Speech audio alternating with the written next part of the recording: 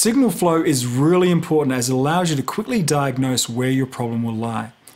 All sound comes from a sound source. A vocal microphone, a keyboard, an electric acoustic guitar. Sound flows from that to your input box on stage, either directly from a microphone or from a DI box or directly down a 1/4-inch cable.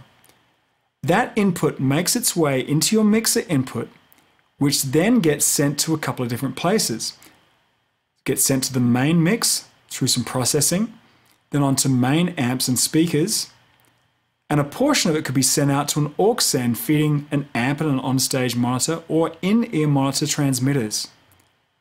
A portion of that signal could also go out to an effect unit.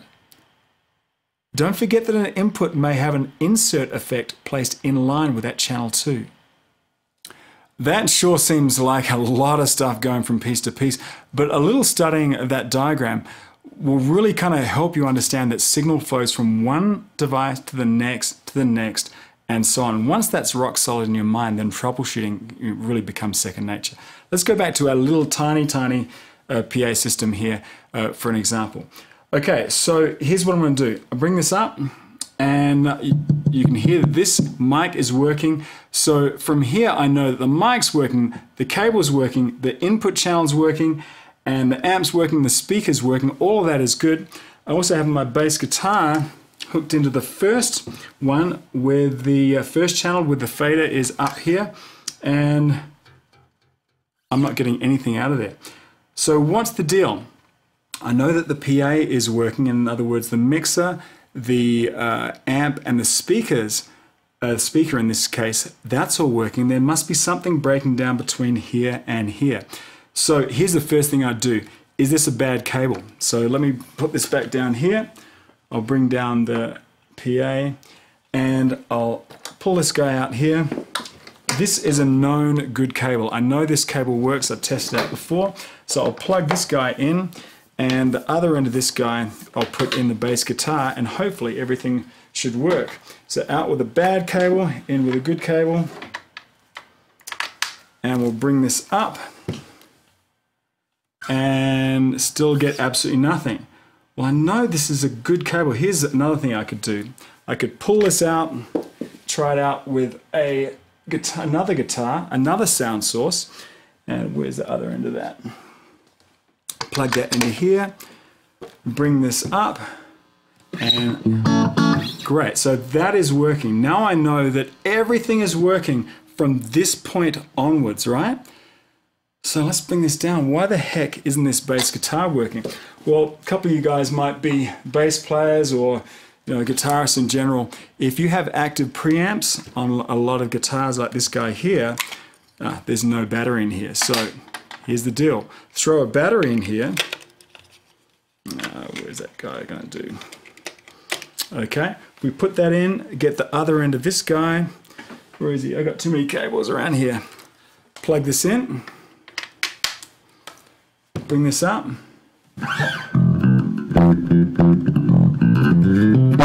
So now we have everything working.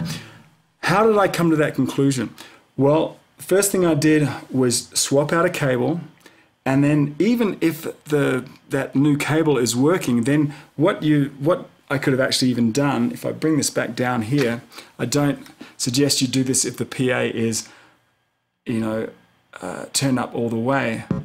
But I can hear this is a good cable, right? So everything is good from this point out. So therefore, if nothing's happening on, say, a sound source like this, then first thing I'd look is does it have an active preamp?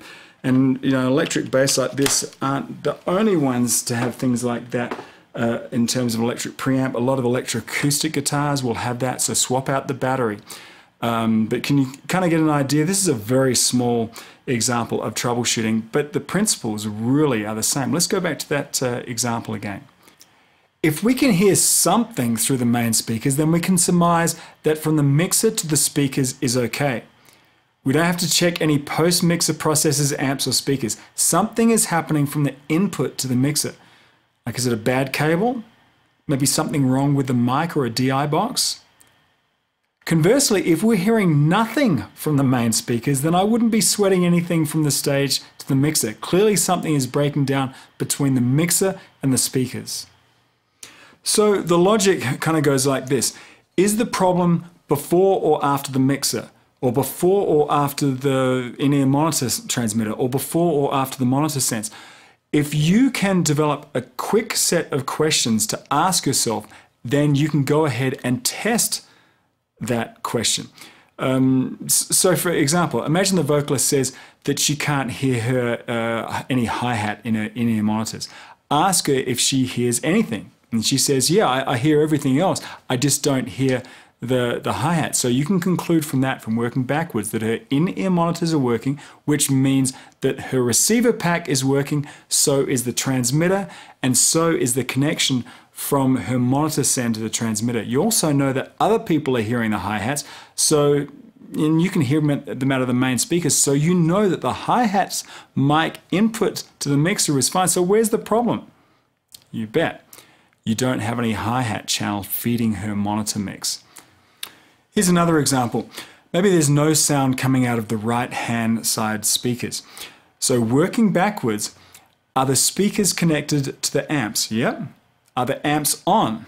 Oh no. Okay, so someone obviously forgot to turn on the main amps that run the right-hand side. Turn them on and you're good to go. So you can see that understanding signal flow allows you to systematically move through the signal chain kind of backwards until you identify the source of the problem.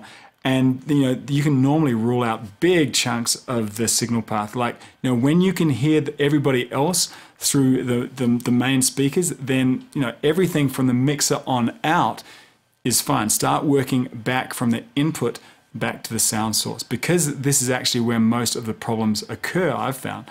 We'll start with the source to input signal path. Let's look at an example of a kick drum mic. The sound of a kick drum is transferred pretty simply. Just a mic goes into an input box which feeds an input channel. Where are the points of failure from source to mixer? Well, it could be a bad mic. If it's a condenser mic, it'll need fan and power, make sure that's on. It might be a bad cable.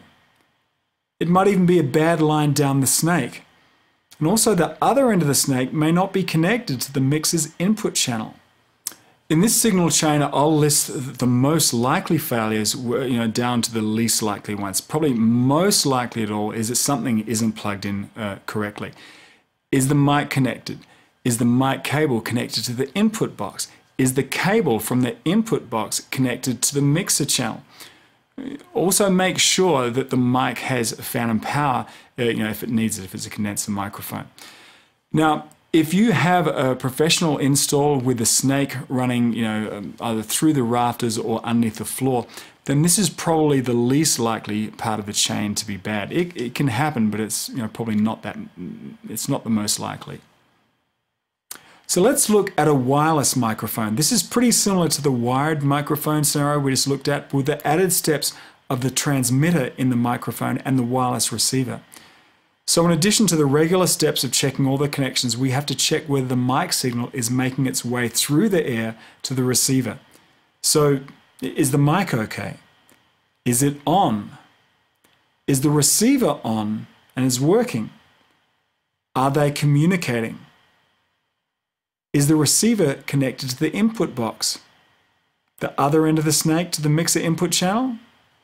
You can see that we have a number of points of failure in both scenarios of wired and wireless microphones. A line input or something that comes down a DI box has similar points of failure. Is the source okay? Is the keyboard on and is its volume up? Does the electric acoustic guitar have a preamp that maybe needs a new battery? Then is the connection okay to the DI box? Is the DI box okay? Is the connection from the DI box to the input box okay? Is the connection from the snake to the mixer's input channel okay? So these are the three main types of inputs on the stage to the mixer: wired and wireless mics and DI boxes. All of these are pretty basic in terms of what can go wrong, with probably the exception of wireless systems. We'll look at that in a second.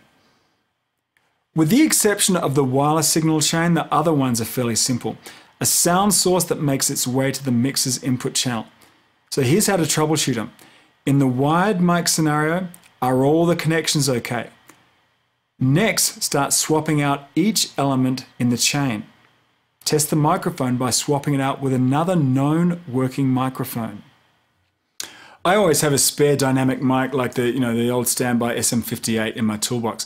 We can use this all the time for testing and just swap out a possibly bad mic with it. If we tap the SM58 and it all works and we hear that mic just fine, then everything after the mic is okay and we've just zeroed it down to that bad original mic.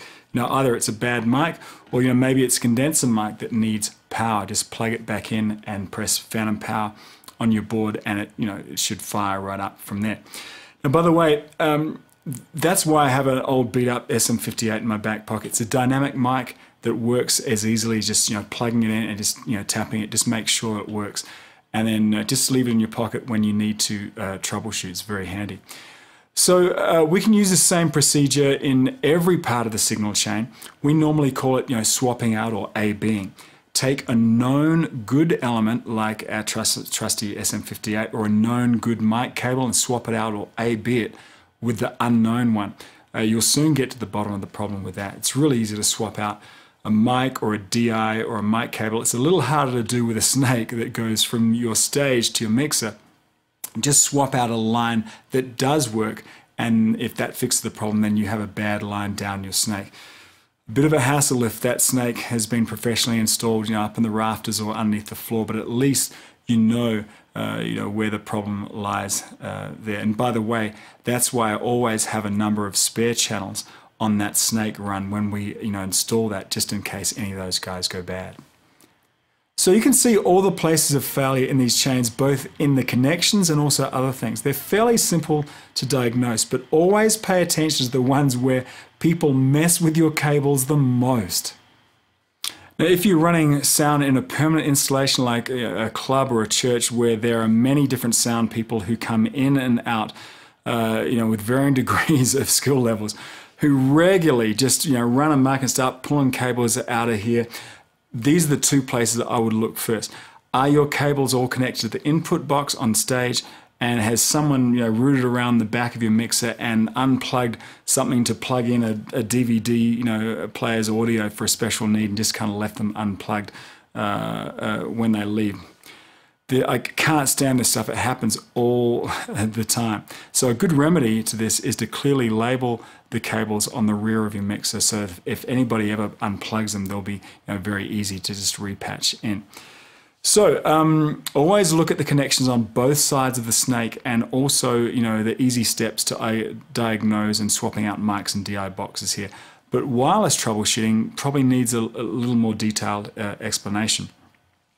A wireless system consists of a transmitter and a receiver, and both must be on the same frequency to communicate. VHS systems operate from 150 megahertz to 216 megahertz. UHF systems operate in the 470 megahertz to 698 megahertz range. It actually used to be a little bit higher, but that was recently reclaimed for digital TV use. Now, I won't go over the benefits of each.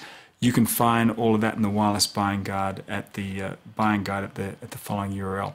Now, there are even some in the 900 megahertz range, but we don't need to bother about most of these, because normally when you buy a wireless system there, they just come completely matched up.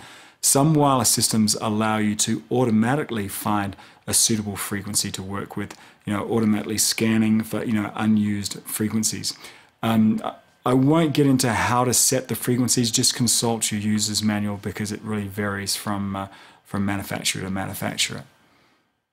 Make sure that your transmitter is turned on, and of course it has a fresh battery as well, and also your receiver is turned on as well.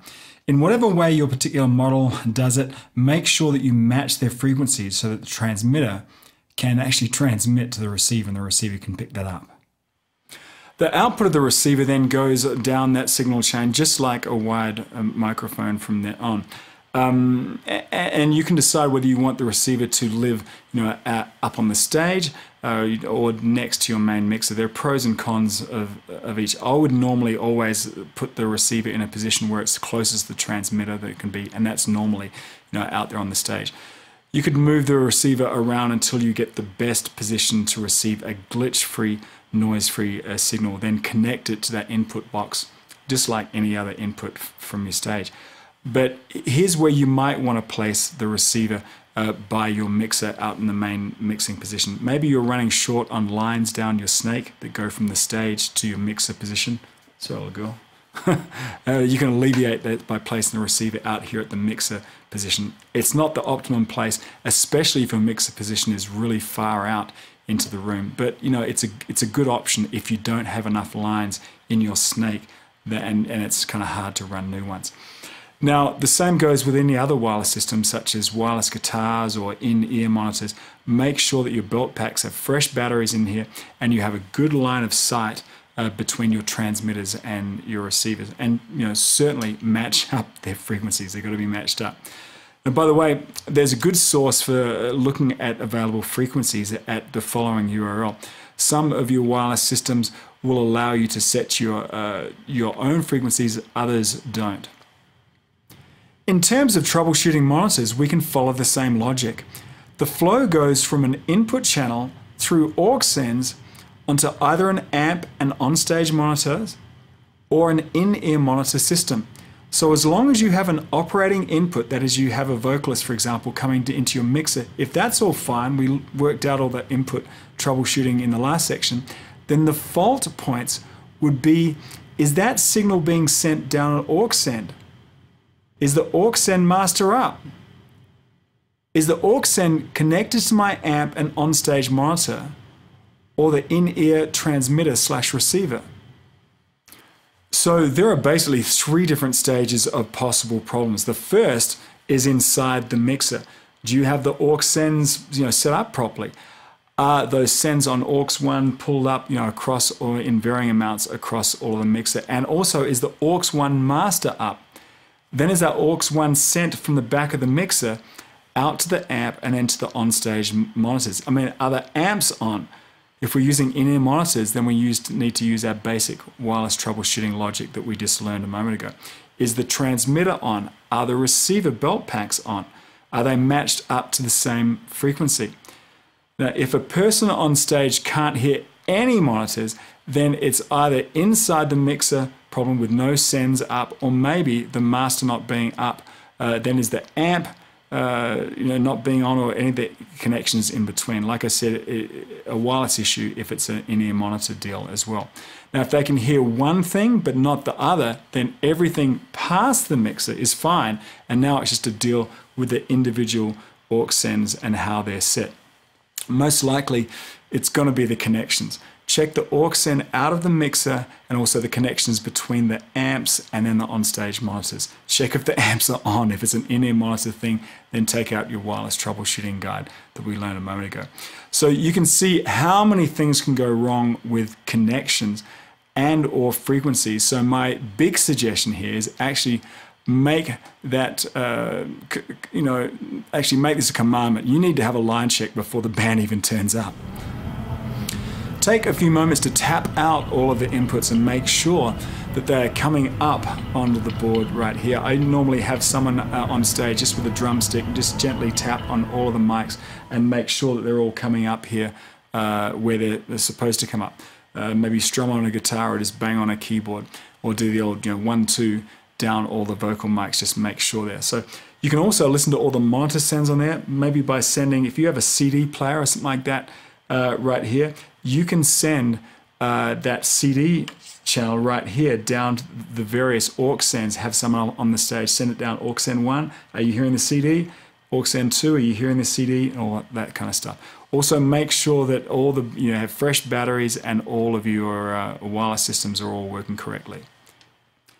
Once you know all of the inputs are good coming into the board and all the aux sends are good going back to the monitors and also out to the main speakers, then you'll pretty much, you're good to go, and then you'll be ready for when the band comes in. So a good solid line check ensures that everything is connected and working. You'll learn how to, make them sound good in the sound check. When the actual musicians come in on the stage, we'll learn that in a little while.